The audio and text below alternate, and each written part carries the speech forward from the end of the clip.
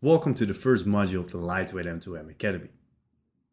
This module covers the basics of the LwM2M standards and explains you why there's a need for such a standard in the first place. So LwM2M is an IoT standard that supports developers with creating, maintaining and managing IoT applications. So why is there a need for such a standard? Well, the IoT market is still much like the Wild Wild West. There are too many companies who are building their IoT applications from the ground up. They're making their own rules on how the devices need to behave, what security layers are implemented, and how devices respond to server commands. And once deployed, their IoT devices, it's often a black box, and users don't really understand the true inner workings of those devices. And it means that users are dependent on these design houses to further develop this application. But it's also expensive and very risky. So what if the design house goes bankrupt or out of business some reason? Then your IoT applications cannot be further maintained or may even stop working altogether. And imagine the hassle when having to manage all of those different devices from different design houses and different vendors, all adhering to different data standards and payload formats and server operations. It's such a hassle to manage such a variety of devices. So as a response to this fragmented market, a few very clever people from the organization called the OMA SpecWorks sat together. And they started collecting the best practices from the IoT market and developed a framework on how IoT applications should ideally be designed. And this led to the release of the LwM2M standards in 2017.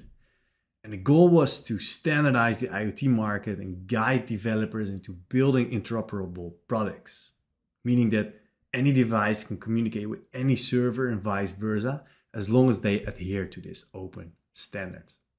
So let's cover a few basic elements of the LwM2M specifications, starting with the architecture, which is actually rather simple. It basically contains two separate components: the client, which runs on the end device, and the server, which runs in the cloud.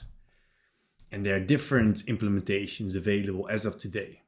A couple of open source ones like NJ, Zephyr, Lishan, and Wakama, and also a proprietary one from Interoperable. Same for the LwM2M server. There are also multiple options you can choose from in the market, either commercial or open source. And there's also an optional third component, which is called the Bootstrap server. And this Bootstrap server is an intermediate server that can inform the client about what server it needs to connect to, and it can share the security credentials with the LwM2M client. And this allows the client to migrate to different LwM2M servers over time.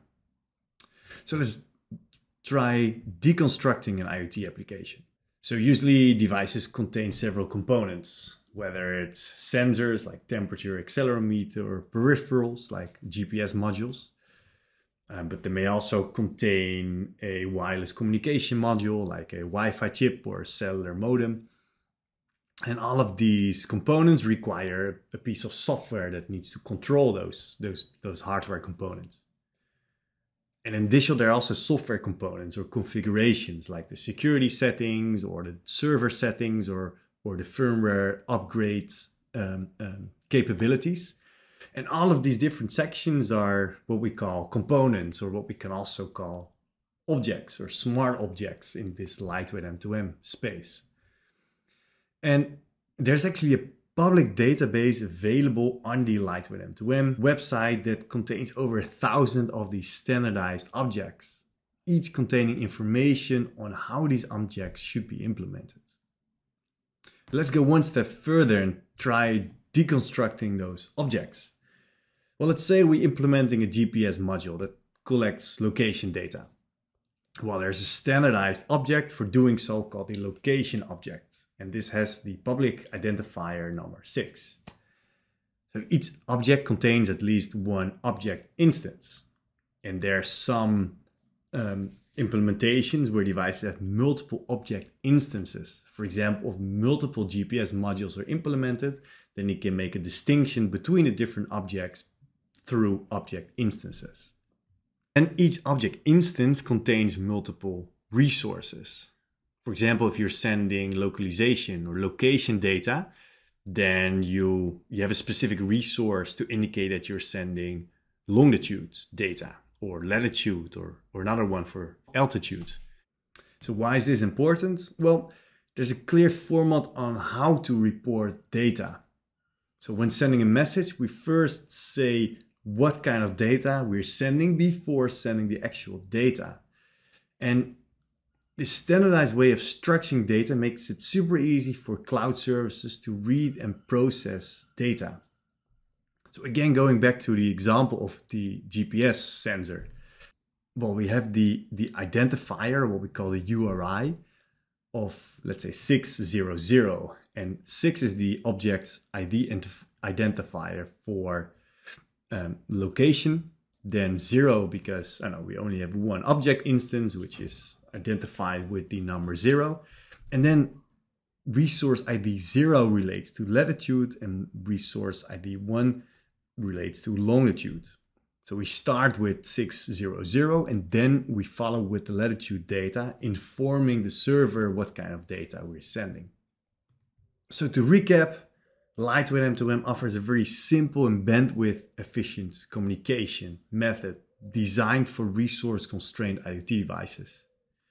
It has a well-defined data format, makes it very easy to interpret data, and has security by default, as we will learn in future modules. It also comes with support for more advanced software configurations, among others firmware updates over the air. And because there's a standardized way on how these devices are managed through server commands, it's easy to update configurations over time.